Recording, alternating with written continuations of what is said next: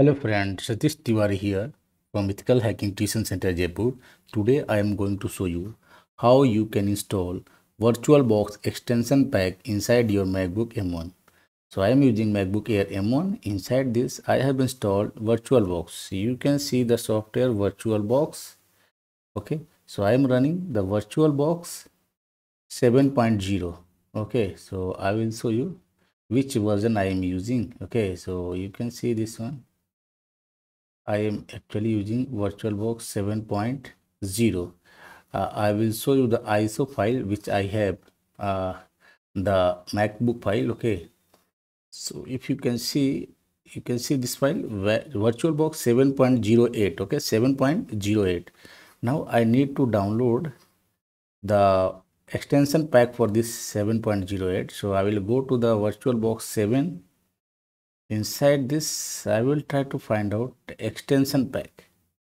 Okay, so in 7.08, so let me download 7.08.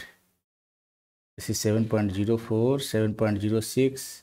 Yes, this is 7.08. Okay, and you can see the extension pack. Just click on the extension pack. Yes, now extension pack downloaded. Now how to do this, how to install this extension pack? Open in folder, right click in the VirtualBox extension pack, then click on open with, and then click select the VirtualBox option. Okay, and then click on install. Scroll down, click on I agree, type your password, and in this way click on OK. Once you install this, then only in future you will be able to install any operating system like Kali Linux and Ubuntu inside this VirtualBox. In the upcoming tutorial, I will show you how to install other operating system inside this VirtualBox.